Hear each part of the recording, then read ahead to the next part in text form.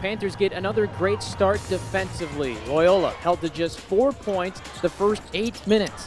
Bennett Cook was success on both ends, 8 early points.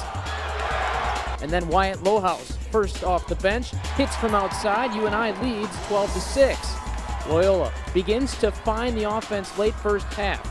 Cameron Krutwig lays it in.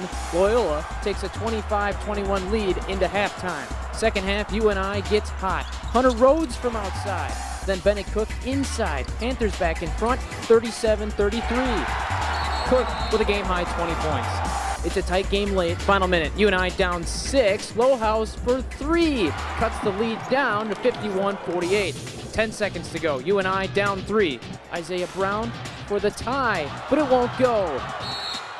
Loyola hangs on to win 54-50. The guys showed up to win today and really competed hard. And they made 2 more baskets, and we missed 2, and so you got 54-50. You got your game. They just made 2 more plays, and we made 2 less plays.